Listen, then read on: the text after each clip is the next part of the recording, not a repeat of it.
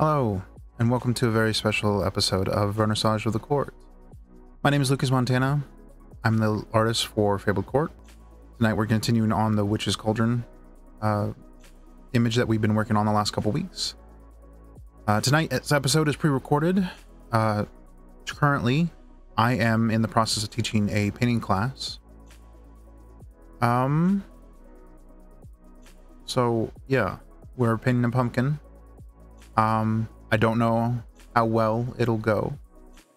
I'm sure it's fine, but I always feel anxious when it comes up to when I have to do a class. But anyway, with that said, let's get into the work.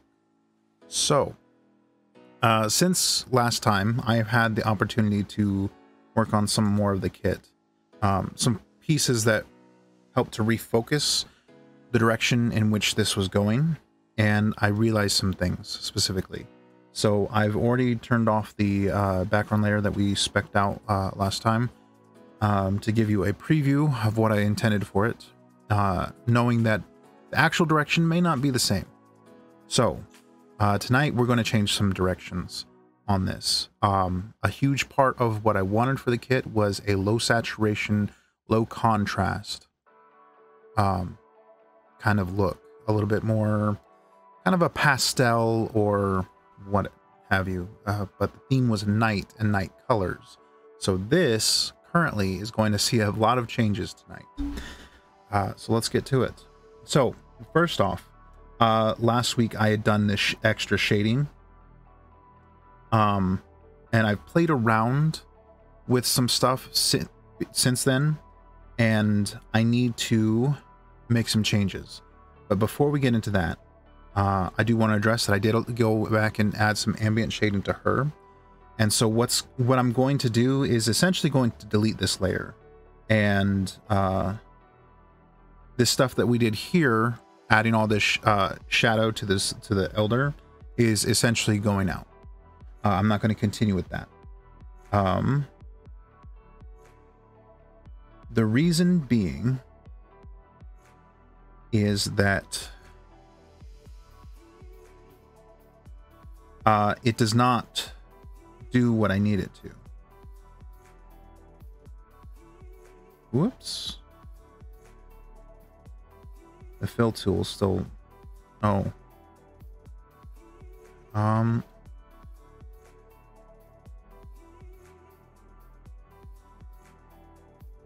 Okay. Anyway. So I don't need that information.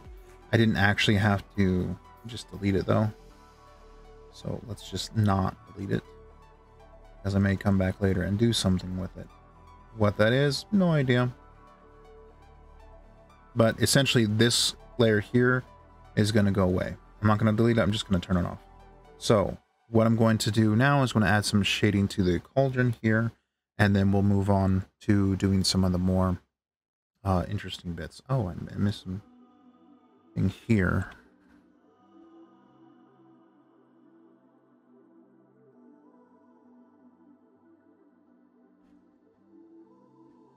So go back into the flats layer and deselect an area that I don't want to be that way. And then turn the shading layer back on so I can sample this color.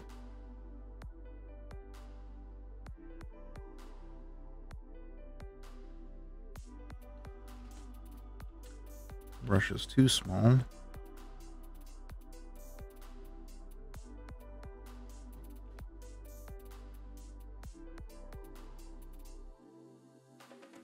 I'm going to select the cauldron, come back to the ambient layer. I'm going to deselect some areas.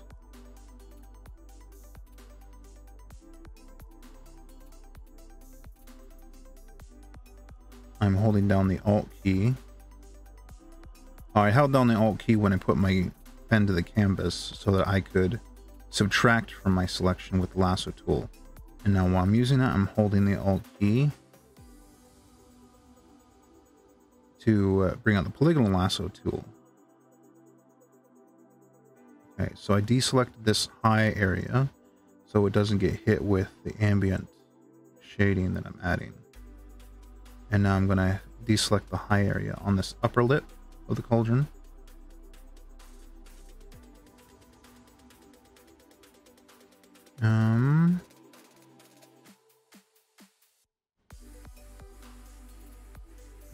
Okay, we're gonna activate the history brush or history state there. Gonna make this nice and big, and then just add some shading. I'm aiming at this bottom part here, so my color is going to completely fill the top part. Whoa, what happened there?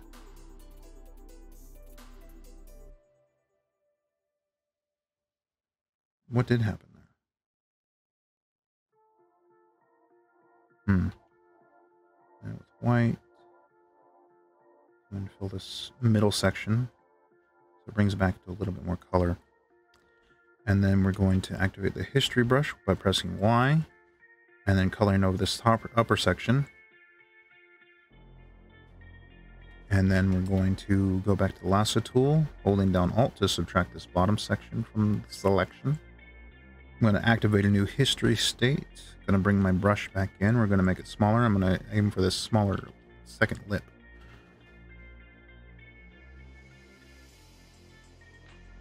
Oops, still got the white on.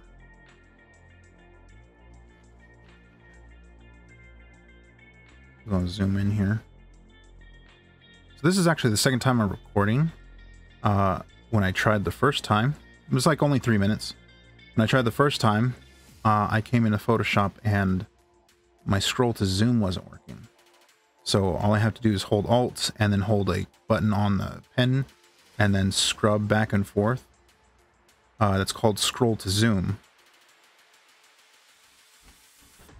Oh, I guess I didn't need the history section. I thought it was going to be messier with the brush. But anyway, so I'm going to hold Alt to activate the subtract from selection option on the lasso tool, and then hold Alt again once the lasso started. Let go of... Okay. I have to hold Alt to activate that little minus that you see on the cursor, and then once I start with the brush, I can let go of the Alt key, and then press it down again, and then it turns into lasso mode, or polygonal lasso mode. So then I can just tap on the screen, and it will create a selection in the... between the points. So I'll go ahead and activate a new history brush selection, and then I'm going to scroll back out, or zoom back out. Make this a little bit larger. Hit this lip again. So the idea here is to try to sell you on the idea that the lip here, the surface beneath is curved. It's concaved, like what you see on the profile there. So the darker area is going to be closer toward the top. Come back with white and kind of make this a little bit more subtle. Deselect that, go back to the flats layer, select the whole cauldron, and what I'm going to do is create a roll off on either side so the sides are darker and make the middle lighter to give you a better sense of a three-dimensional kind of wrap. Whoops, got the white selected. That doesn't help me. Definitely need it bigger and softer.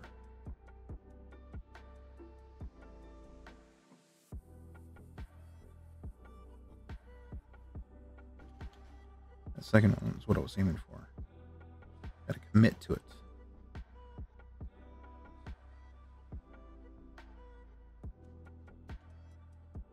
Now come back through the middle, lighten it up the middle a little bit to create a little bit more contrast. And then make this smaller. Bring this over here so the high points are a little bit more pronounced from the deeper points. Okay. I think that's good for that. So, what was the next step? The next step was to adjust the color. So, the color's not correct. So if we come down here to the bottom washi, I'm going to sample the blue from the sky there, and we're going to drag it over the top here. So what that's going to do is going to flatten our colors, and it's going to kind of tint them. Now, I could I could adjust the colors using the hue saturation tool, but what all that's going to do is going to keep the same values and change them. What I need to do is flatten the values. It's also going to help desaturate the colors. So I'm going to select that, make this brush nice and large, and then press 5 to drop the opacity down to 50%. And just kind of lightly brush over the characters here.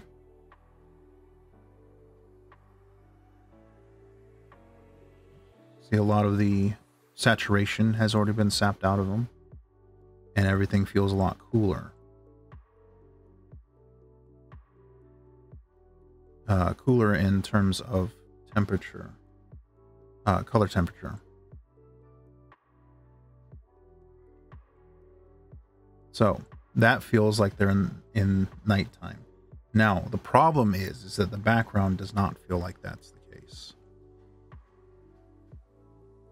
So I'm going to do the same thing to it.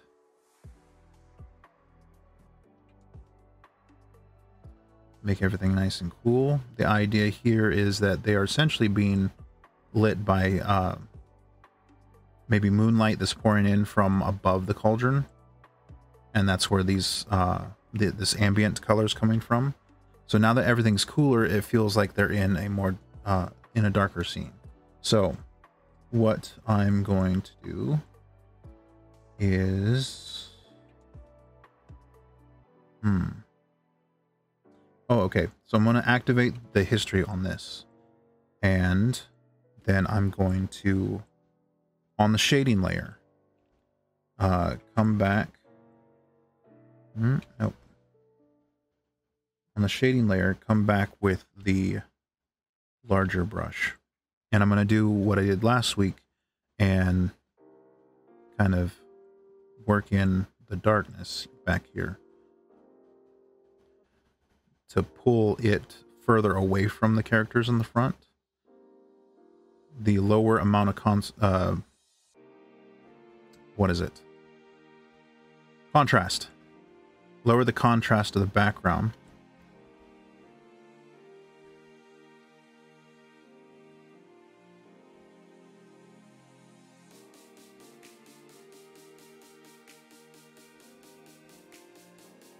Lower the contrast of the background so the characters in the front pop out a little bit more. We're going to do some more stuff to the characters. They'll pop out just fine.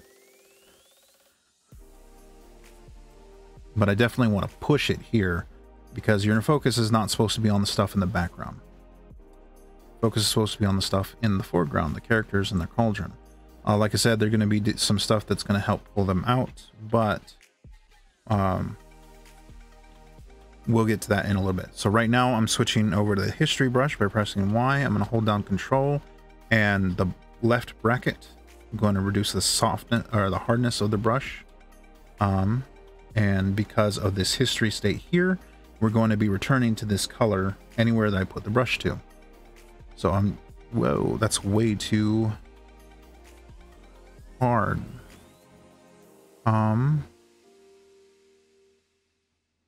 That I think just turns us to the brush tool. Yes.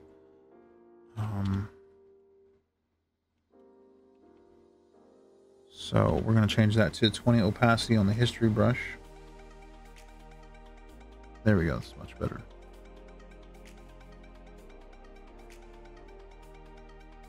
Just going to select a few things to kind of give them a little bit more 3-dimension. Make them look like they are rounding off. I had some more ambitions for this jar up here, but honestly I don't think it's really worth it to pull that out, and I may do that sometime in the future if I decide to work on something like an HD version or like a re-release, because a lot of these kits are made very quickly with very little time, owing to our current production schedule.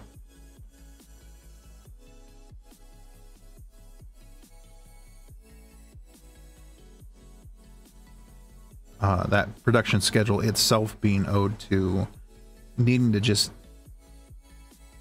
pull the trigger and go.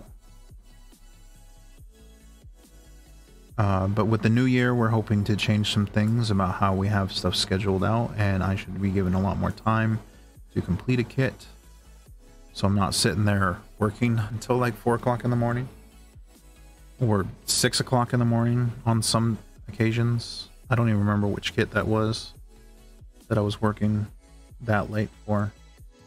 What am I looking at? Okay. It's a jar with like a rope around it. Just to give this, because like you saw last week, we're going to pull the focus on this and you're not going to see any of that. Oh, deselect. Reselect the shelf here. And then with the history brush, pull the shelf forward, the edge of the shelf forward.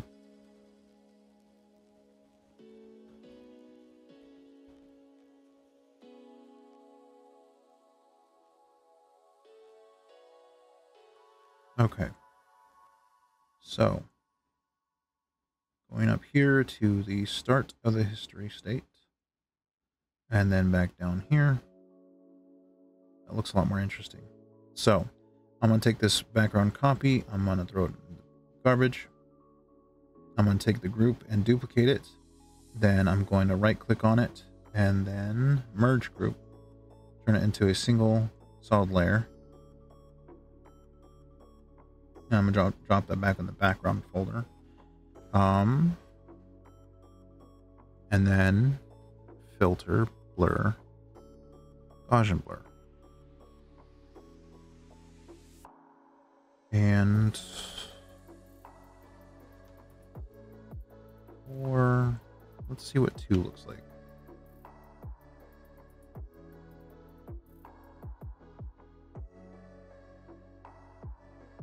How about 3?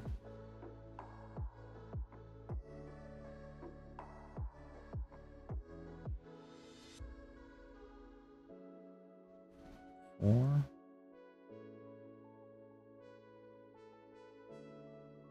Okay. 4 looks good. Okay. So that's essentially the background. I believe that's done now.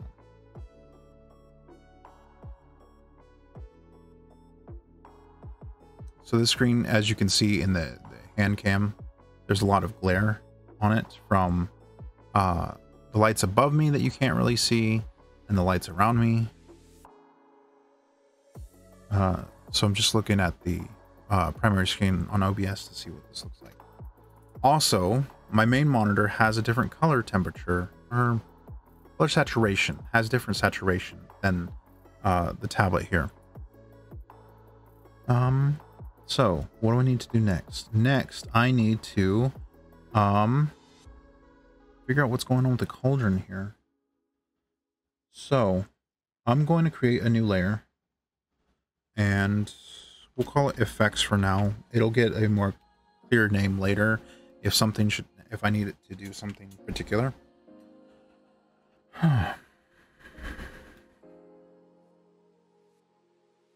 I'm just going over the list of other boxes I need to do.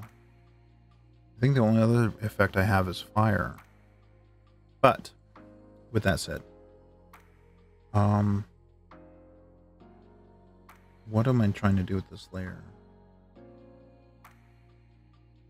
I think I'm going to take, before I forget, I'm going to turn back over to the history brush and turn this back to 100% and harden the edges on it.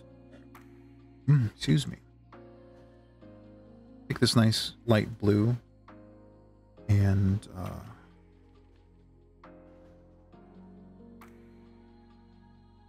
gonna kind of create some little wisps.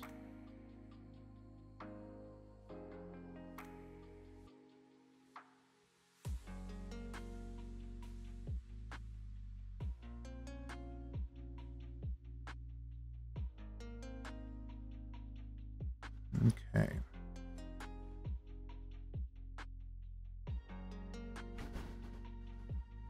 I'll select that and Control Shift select the ink. Then come back here with the brush and quickly deselect the ink around the characters. The line work is specifically what it is. And then come back in here a little bit closer. Get rid of these bits that are connected to the cauldron.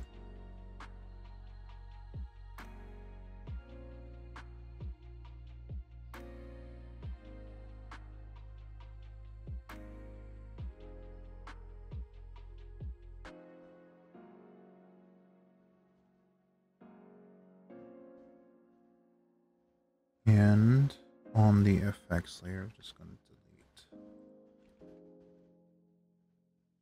It looks like it's coming out of the cauldron instead of around it.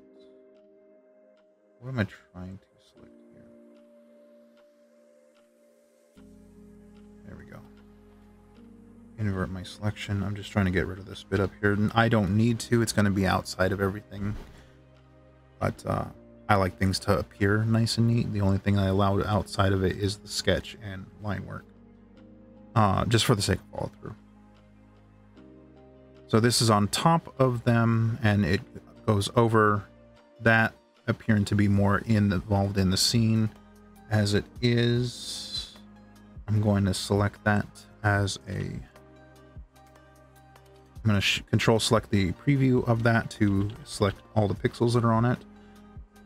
And I'm just going to add a little bit more defined white edges to it.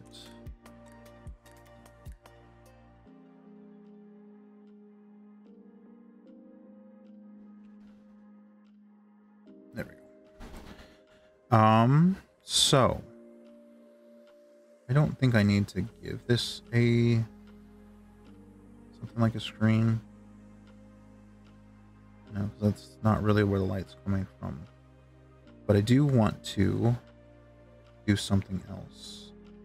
I'm going to create a new layer, call it Glow. We'll rename effects to Smoke. Rename it to Cauldron Smoke.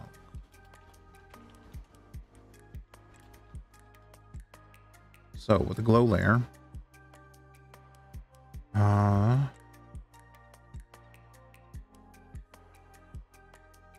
want to start lighting them up.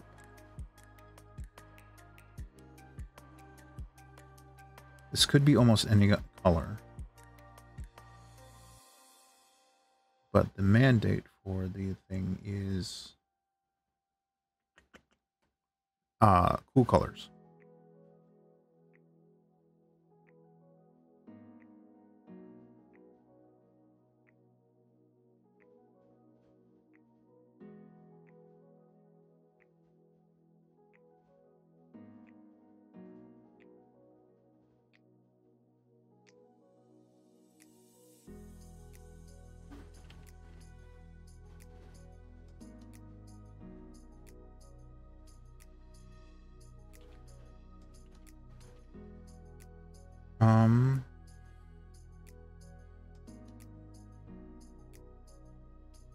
Select face.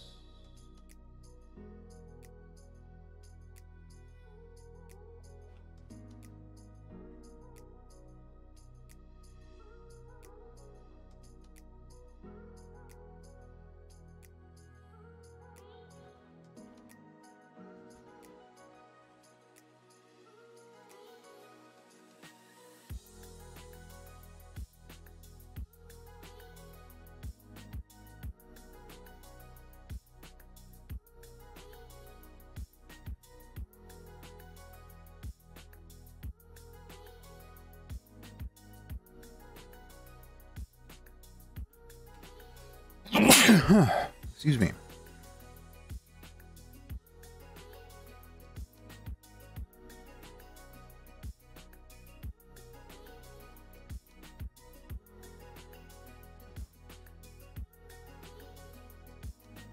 Okay. contiguous, and then select her skin. Control H to hide the selection outline.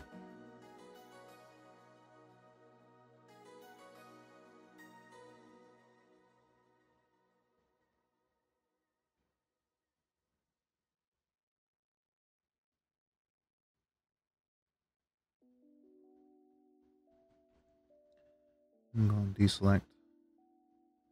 Maybe a little bit more loose with what I'm trying to color here.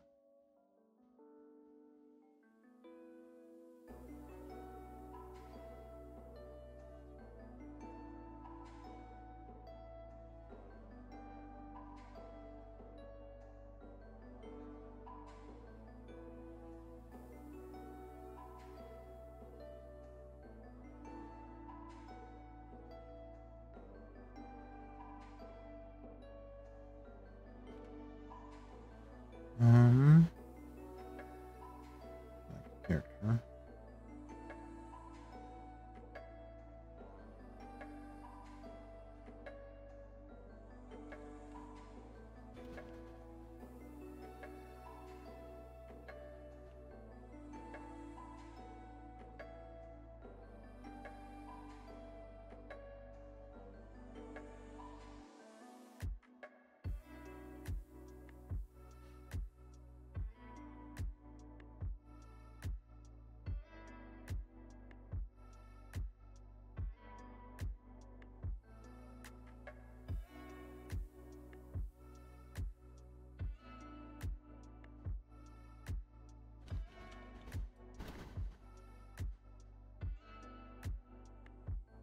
This one will pay a significant amount of attention to her face.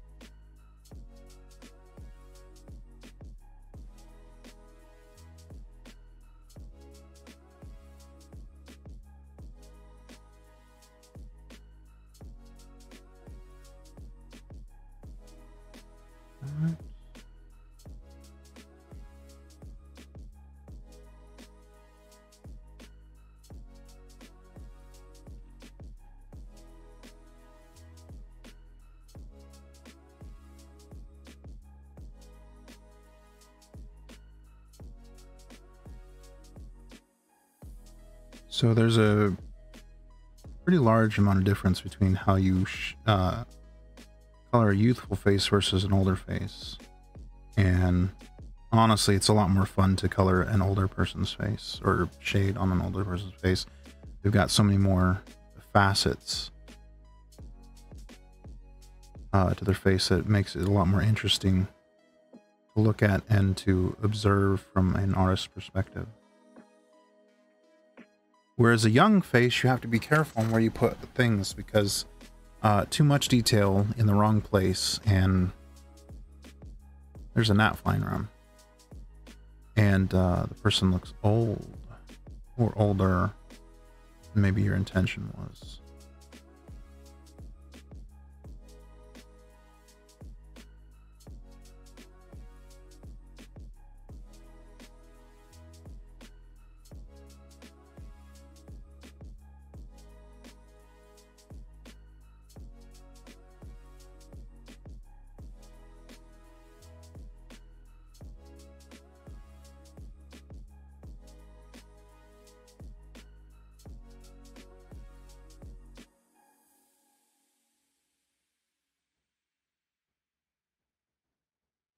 but then too little detail, and you can't really read the dimensions of their face.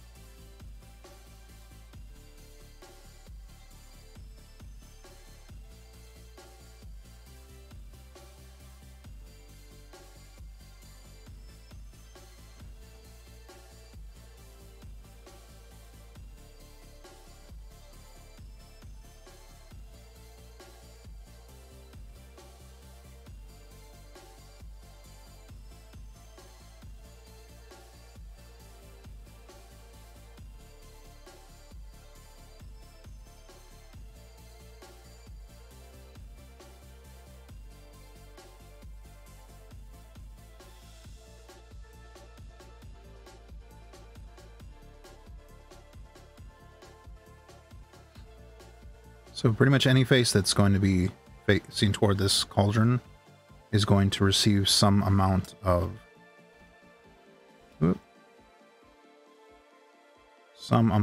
light spill on it. And amount of subtlety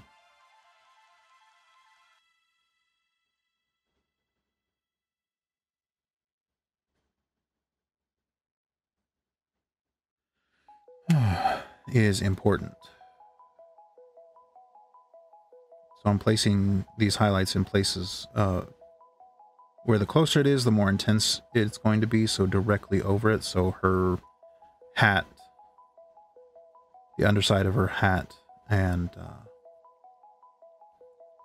their arms are going to receive the most amount of light because they're directly in the path of that glow coming from the cauldron.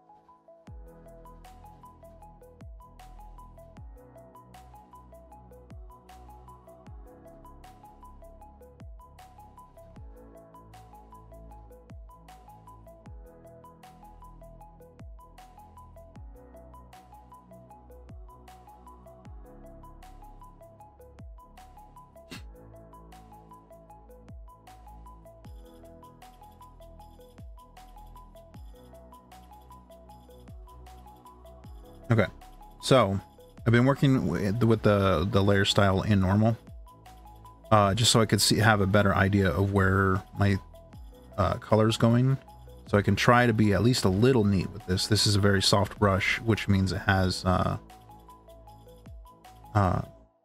edges of it are feathered, so it can spread out and replicates kind of a glowing appearance a little bit more. So as cool as this looks, it's going to look a little bit better when I can get some colors on it. So I'm going to make my brush a little bit smaller so I can get a little bit higher intensity highlights, especially on small things like these braids here.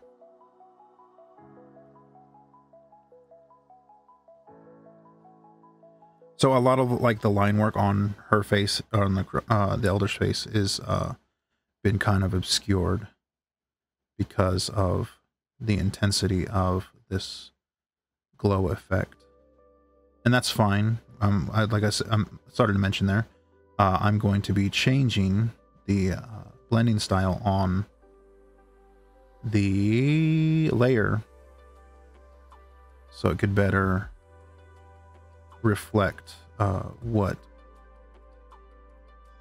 I'm going for here. Like, because I don't want it to actually cover over the lines. Something like that. It's on top of the line work, so it's still going to affect it, but Not multiply. I don't think it was screen either. Overlay. That looks good. Hard light. Vivid light. Whoa, that's electrifying. Like it lights up the back of my brain.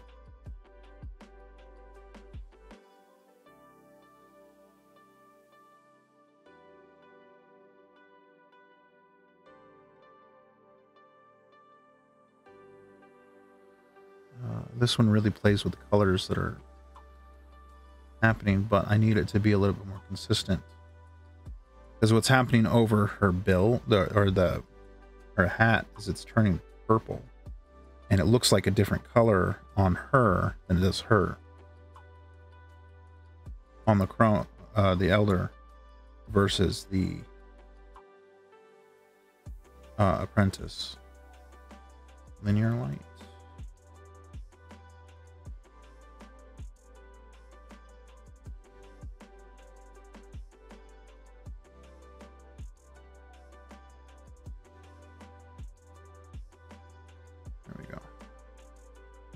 Now we can get a little bit messier, a little bit more broad with this. Really intensify that glow. Really make it feel like it's alive.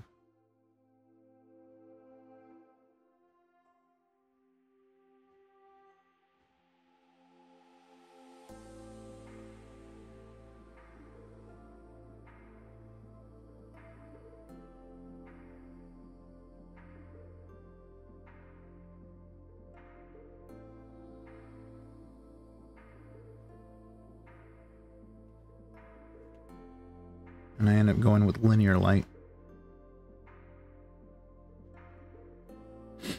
And now, that's nice and intense. It's a little much. So I'm going to change the fill. The opacity. Honestly, they're both the same. So the difference between fill and opacity is that changing the fill reduces the amount of opacity that the layer itself has and does not impact any attached effects or other layers that are attached to it, whereas opacity will change everything that's attached to it. I don't know if there's like any other nuances to that, but let's try 75%. And let's see what 50 does. I feel like that's nice and subtle. Subtle to fit within the context of the low contrast thing. And then remove the template lines.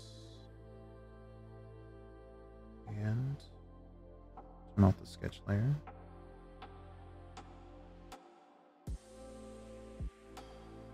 Well, I think it might be done. Crazy.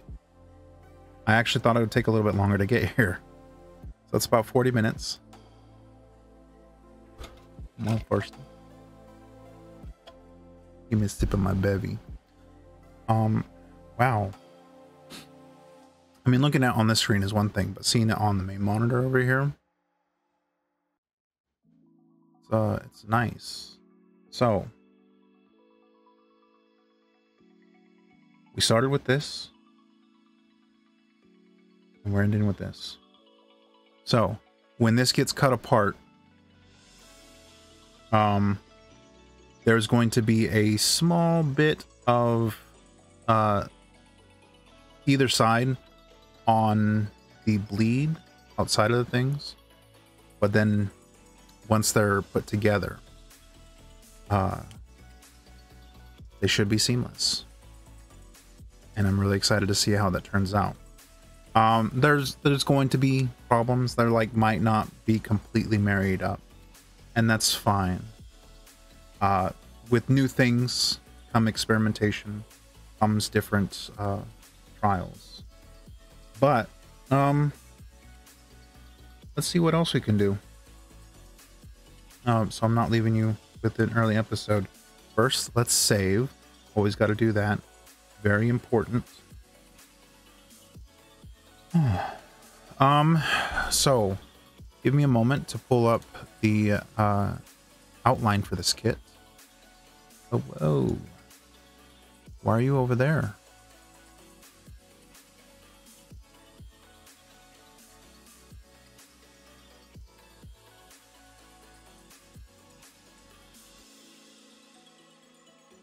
About to dive into sensitive information. Don't need to share that with everybody. I mean, it's as sensitive as, hey, we're using Google Docs, so we can all jump on this and do the things together. I figure we'll go over one of the patterns, or we'll do some patterns, or maybe all of them. I don't know. We'll see how far we get. So, patterns going to be twinkling star. Let's do that. That one's really quick and easy. Well, why'd you jump all the way down there? I didn't even... What? Okay. So, what do I need to do? I need to turn ambient into normal so I can collect some colors. And I'm going to turn this to flats layer. I said marquee. Why aren't you? There we go.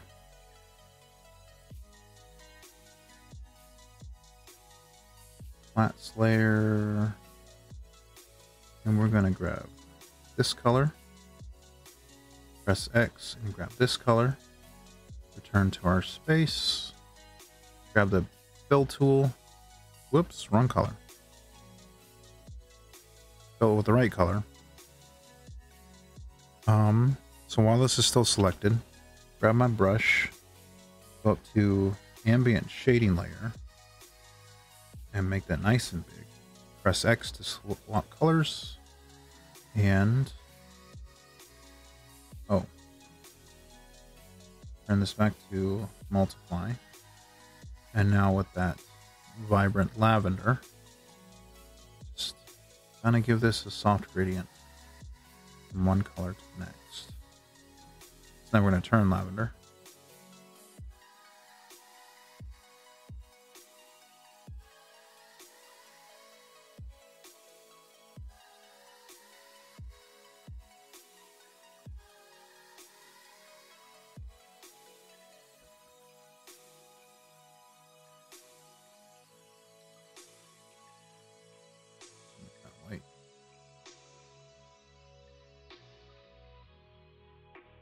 Get it nice and soft.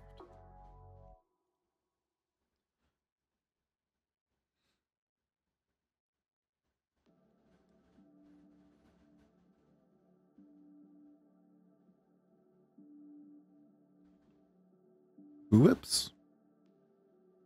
Oh well. That's fine.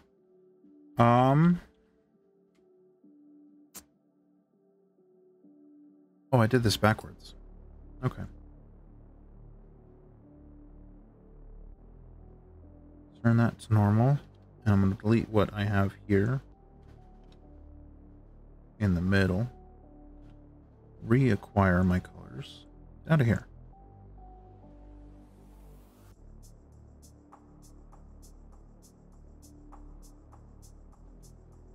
Okay.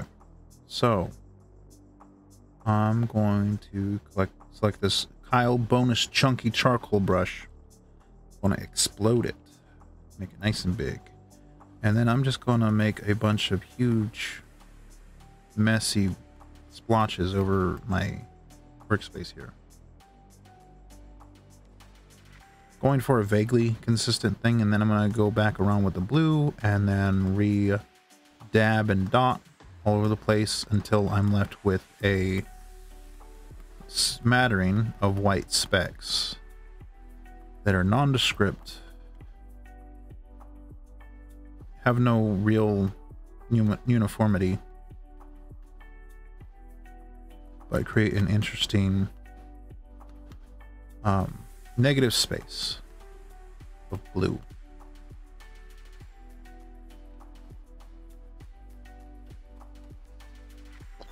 Oh, excuse me.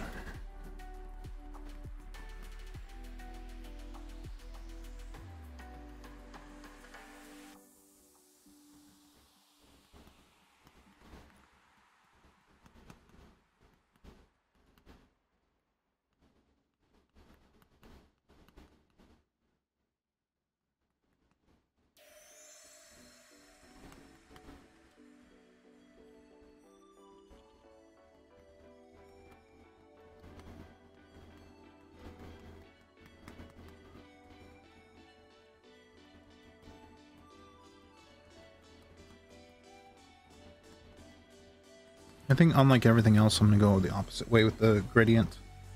I really haven't figured out a better, cleaner way to do that, but it's quick enough. So I'm not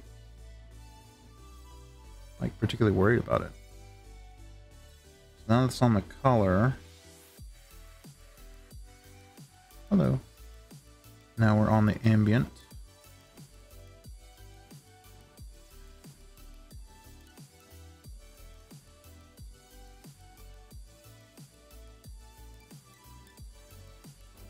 Pushing down harder on the brush as I get to the top.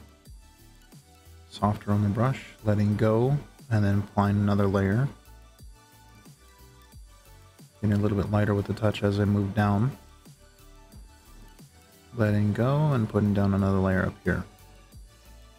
Now we're going to turn that back to ambient, or sorry, multiply, and it's got a nice level of darkness to it.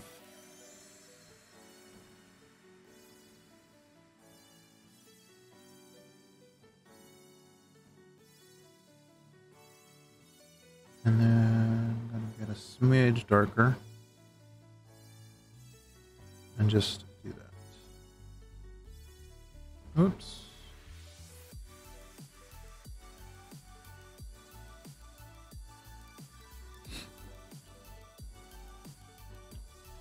All right, I think that's one pattern down. I'll get notes, but for now, that's what we got. I'm going to pull out marquee and start on this next one.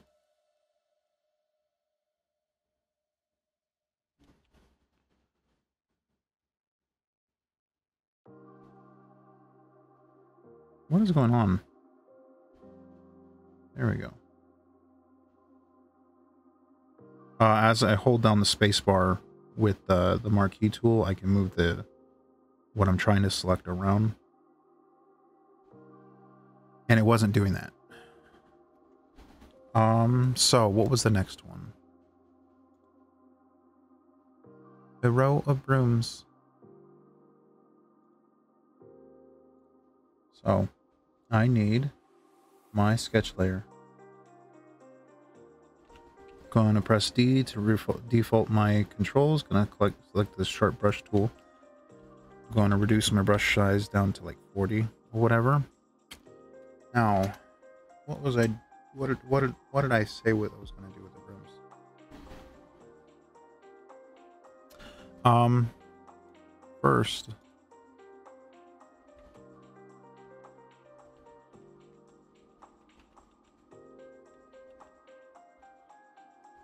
I'm gonna look up some brooms.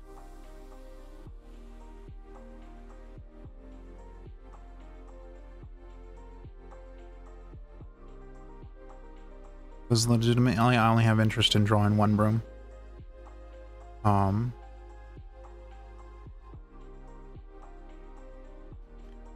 Let's do a more pointed search and look for a witch broom. Ooh, much more interesting.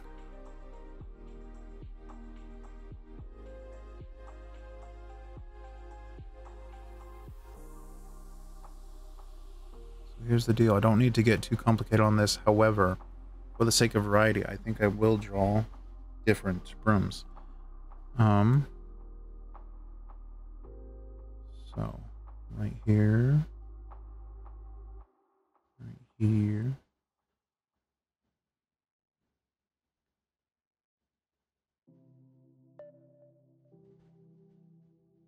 Just kind of haphazardly putting brooms down.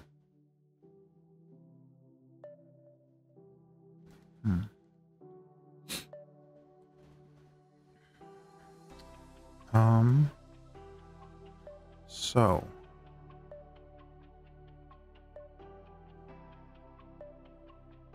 first off, I do want to do something similar to what she's got going here.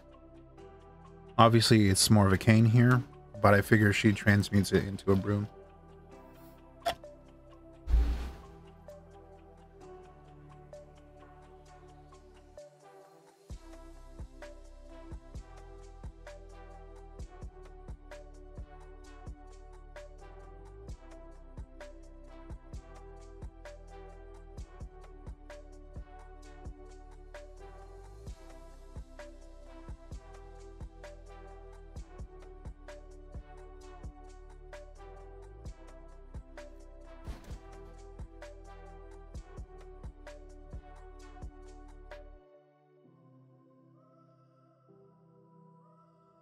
Kind of a crooked broom.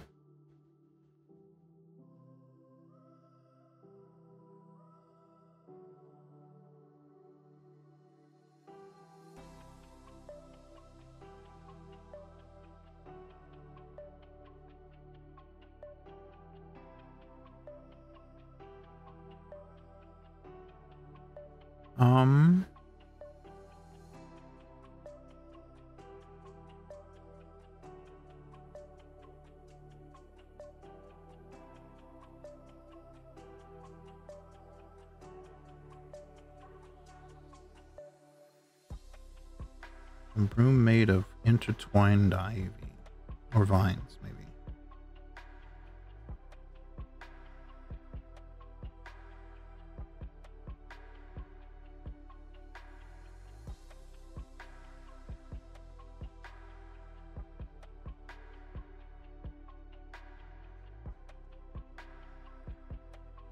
And then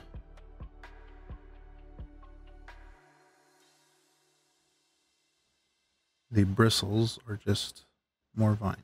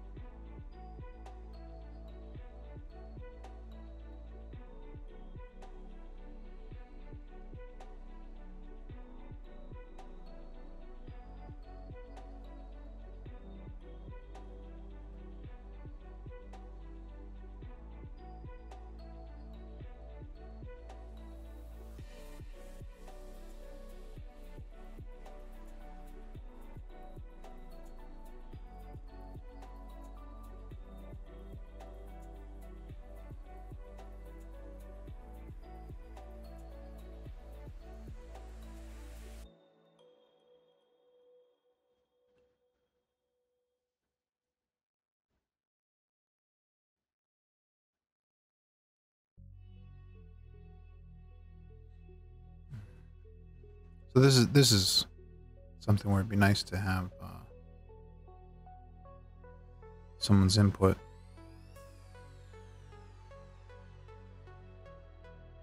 One of those things where I could get ideas from my audience.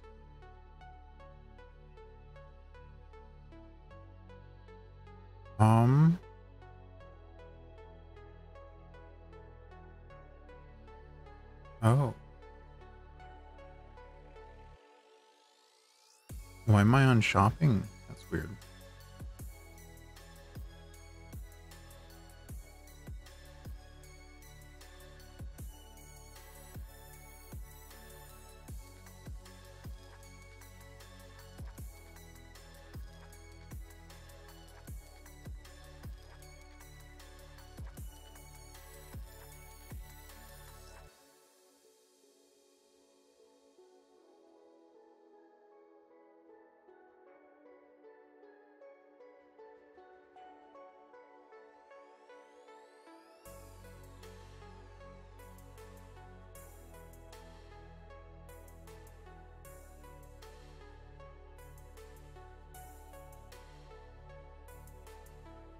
It wouldn't be too much of a stretch for there to be another Actually, if that's the case.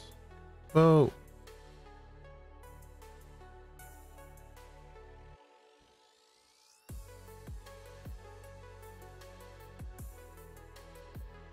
Hmm.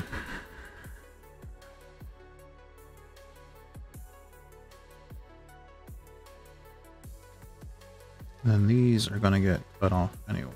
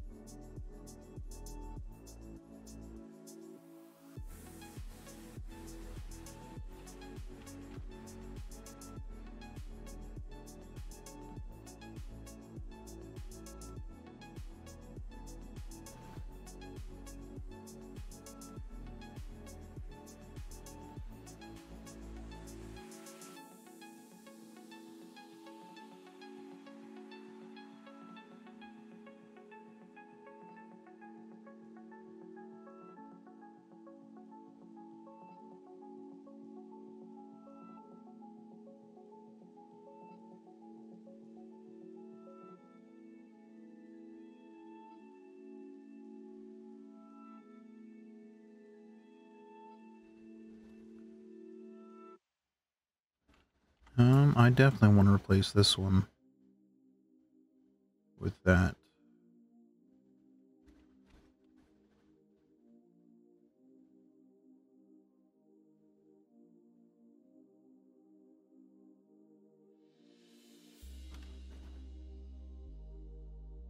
Okay.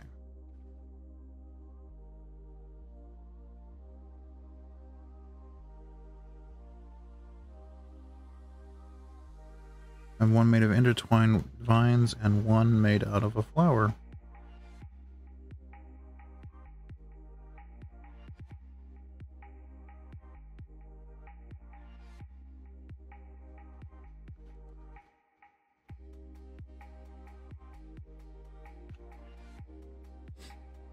Okay. So now I'm going to reduce some brush size. What's up here? I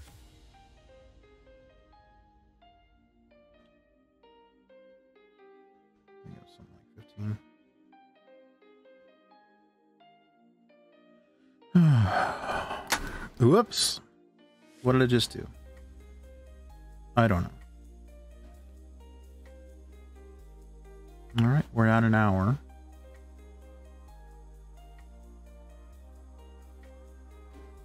Oh, it's too small.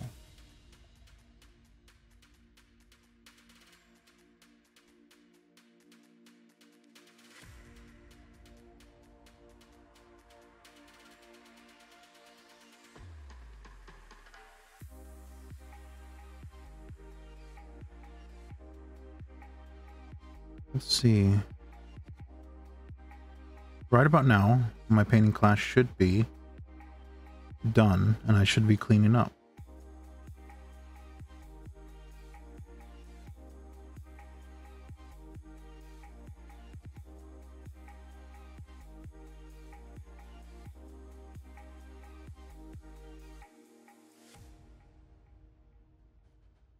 I wonder how it went.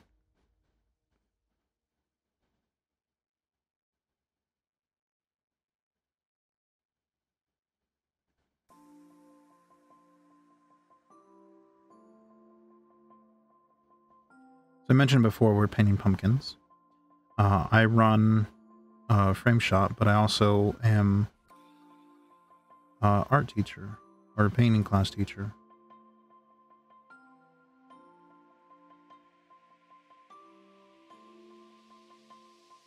Just simple pumpkins in an empty or in kind of a white void.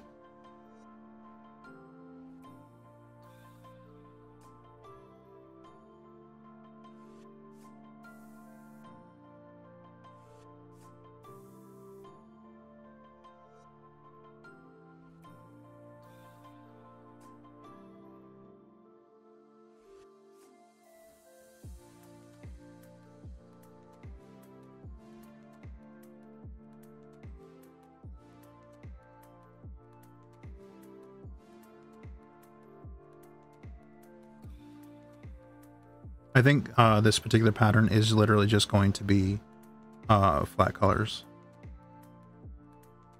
Maybe a little bit of a gradient underneath them to give them the idea, the impression of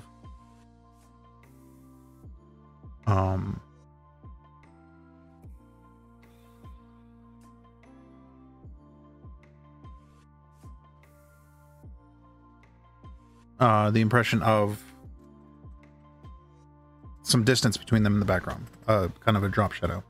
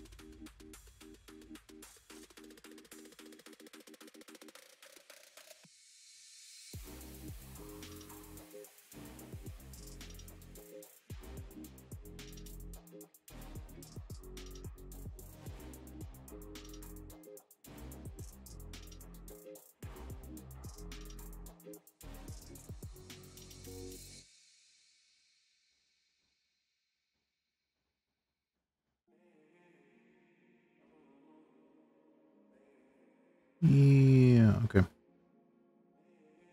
I really like how these brooms are coming out.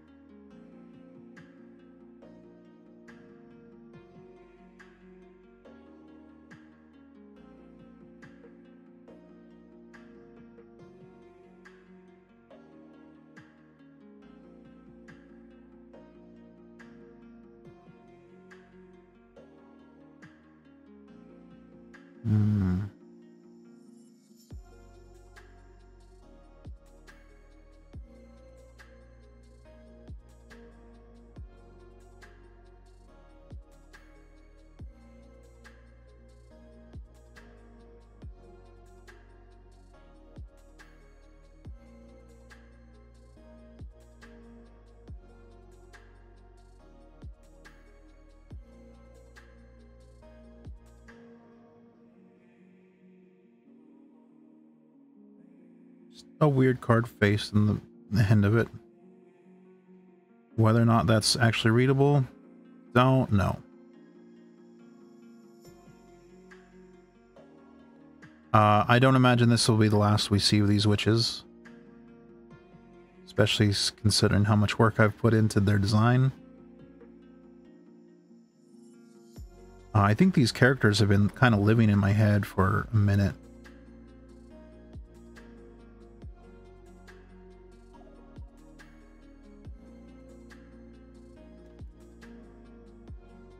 Let's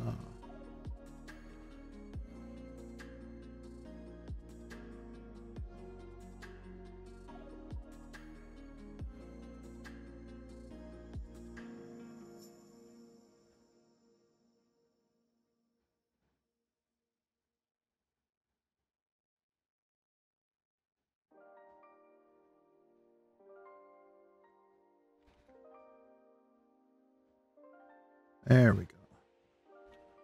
Got there eventually.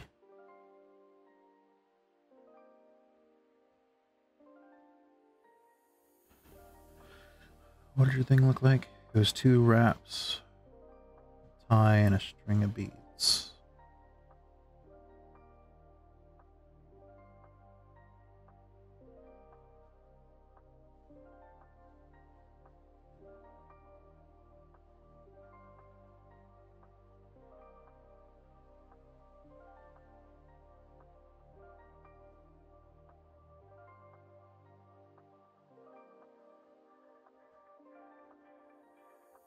Yeah, I think these characters have been living in my head for a minute.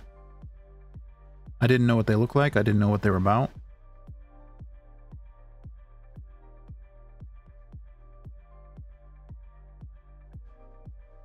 But I definitely think we'll see them again. And I didn't get to show you this because I haven't drawn it yet. But they do have a connection to other things within Fabled Court.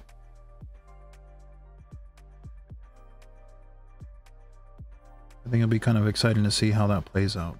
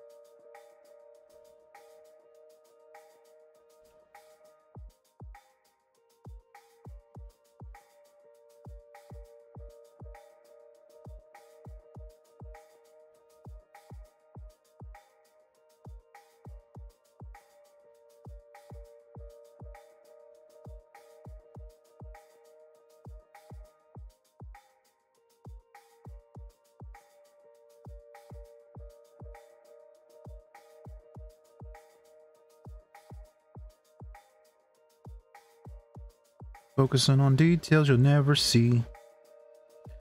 Specifically what I mean is that blue line is right there, so that's the cutoff point.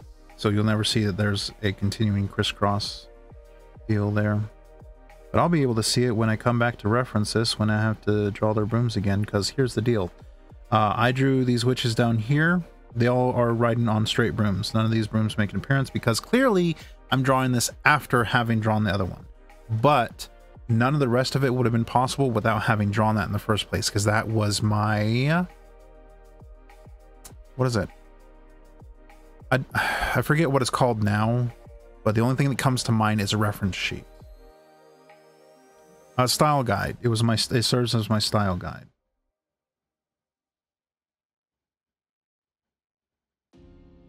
I don't know what's going on with this broom. This one's just nondescriptly curved for some reason.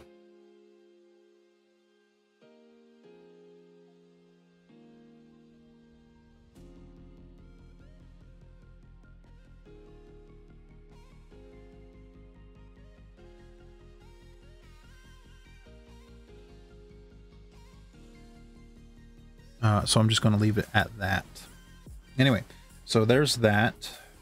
Come down here for the flats.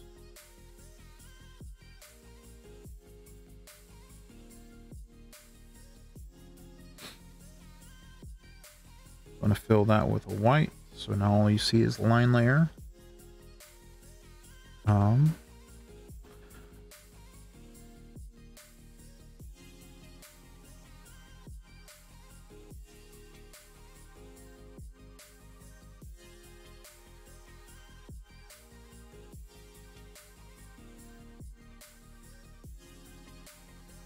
Make my selection here.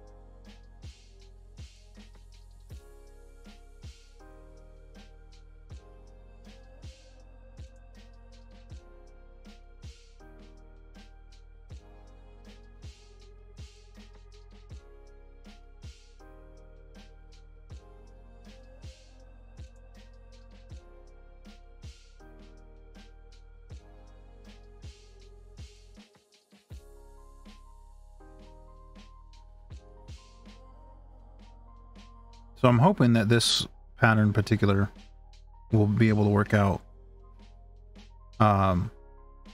vertical like it is right now, or horizontal. And so that's definitely one of the inspirations behind a flat coloring.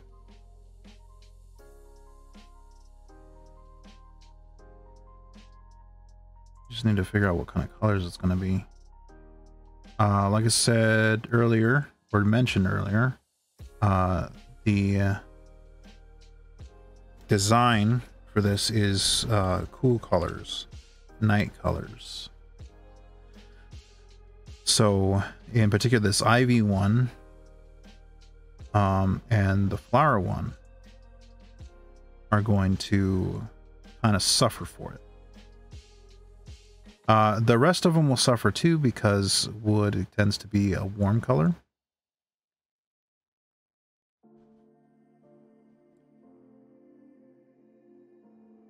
My tablet's trying to crawl away from me.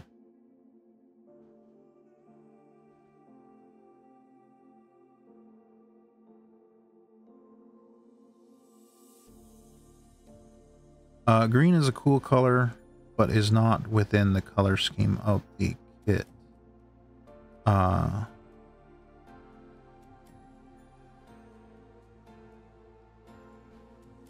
So I guess that's where my concern is. Concern's too strong of a word. Ponderance, I guess. I'm trying to figure out what I'm going to do as part of my next step.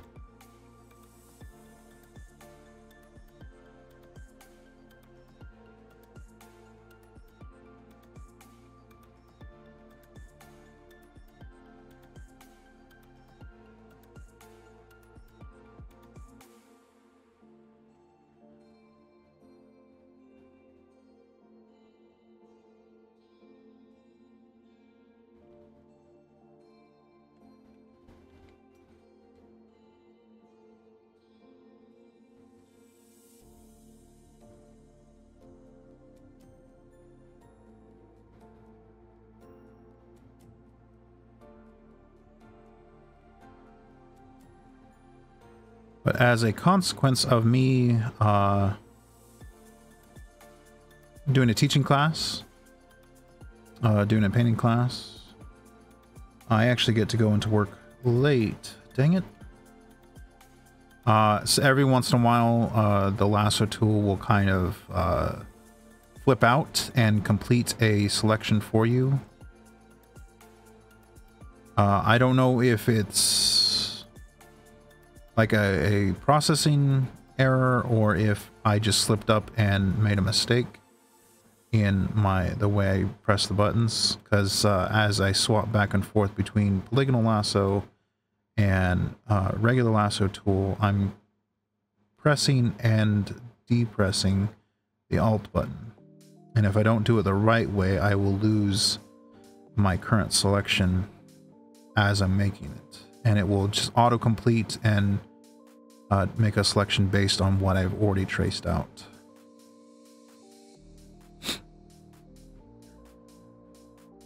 So I don't know if it's like a processor issue or whatever. But anyway, as a consequence of me having a teaching class, I actually go into work late on Friday, which means I'll be able to work longer Thursday night on this kit, trying to get it ready for Friday's release. At this point, I'm not for sure how far I'll get. Still early days, but I really like it. Okay, saving. Now, what am I doing with colors? So I actually don't want the brooms themselves to be particularly colorful. The reason being is that if this gets cut horizontally, you're going to end up with these weird cross sections where it's just kind of nondescript wooden poles or something, if you could even infer that from some of them. I mean, the context of the rest of the bits that end up going through the layout as you put it down should fill the gaps in on what they are. But with that being said, I do want them to have some kind of visual interest element with the background behind them. So I think I'm going to have the brooms themselves be a low contrast in terms of their colors. But I don't know.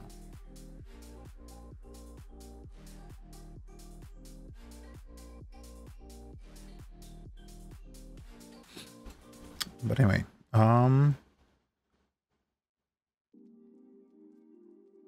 so I want to select this and then pick a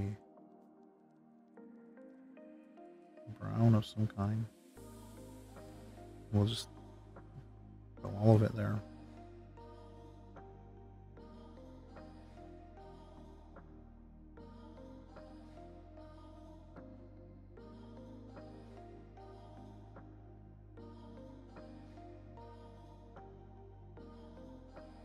I guess it's better. I'm gonna draw a selection on the viney one, and we'll go ahead and get the rose one too.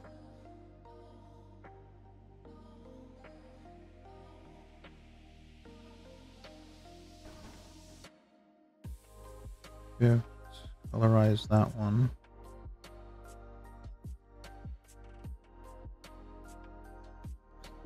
Looks to be the same color.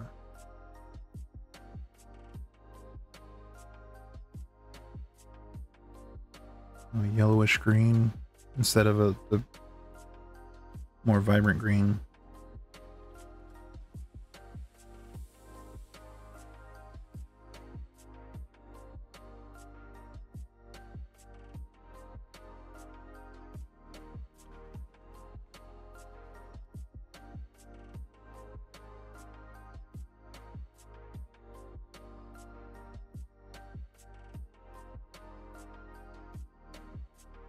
I don't think the flower will actually end up being that color whenever we see this again.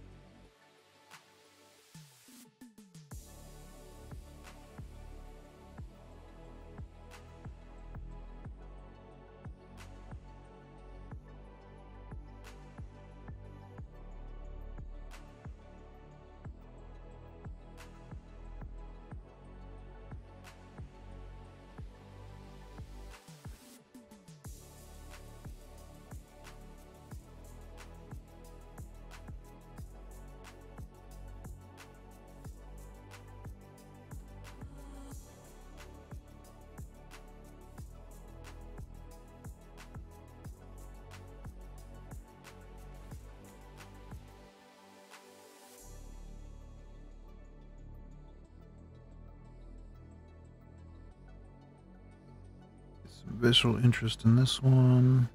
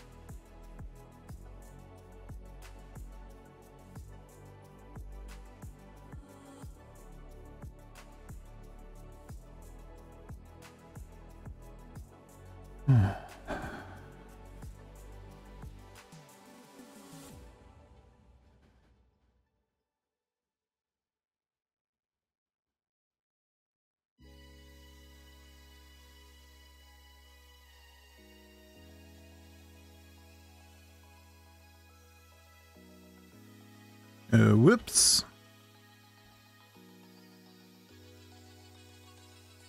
Had the wrong tool selected.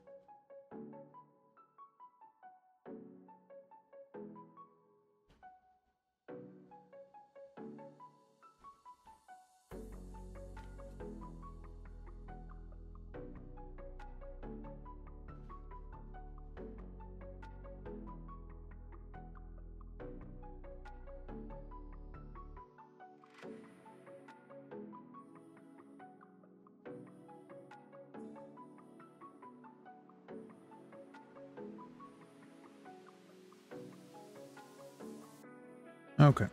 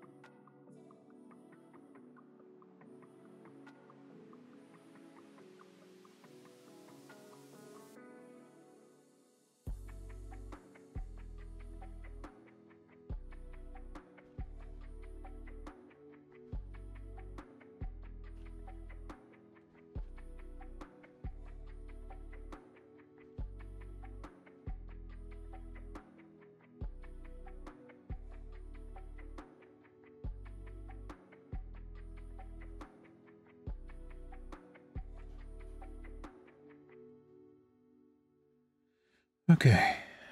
So.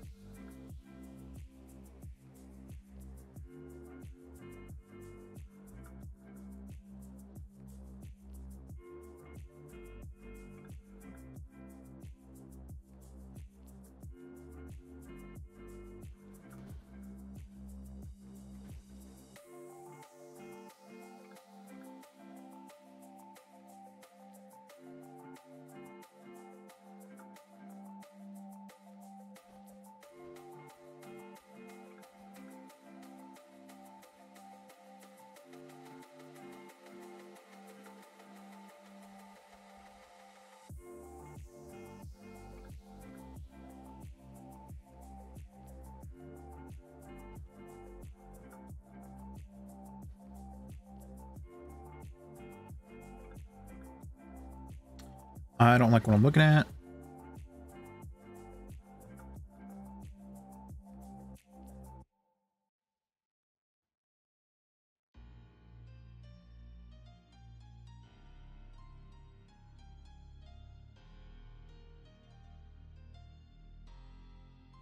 little better, I think.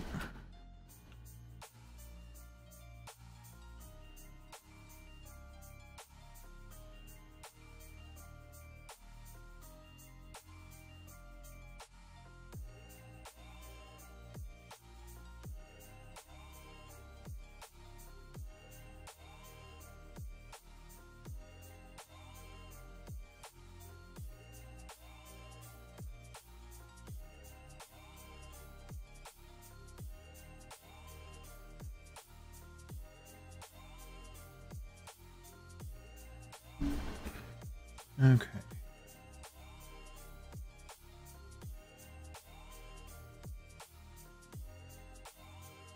Oh, I'm gonna miss that. Okay, why do you keep on doing that?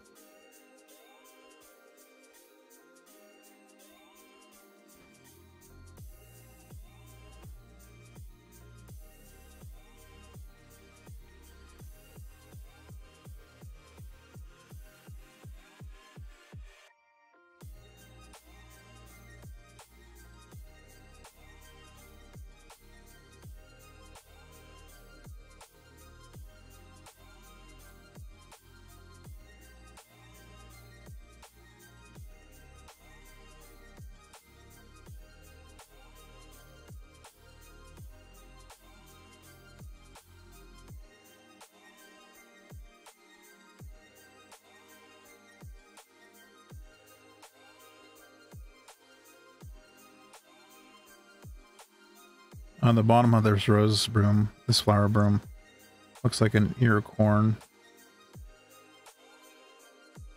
I don't know if that's because of the red or what, but looks like an ear of corn.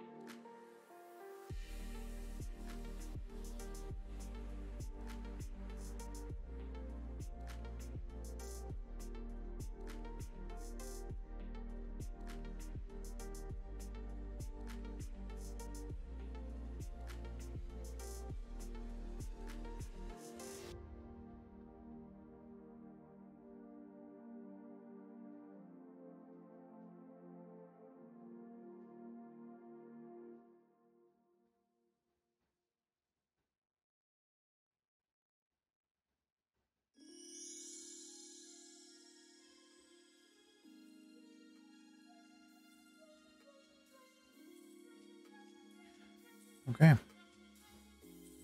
think that's it.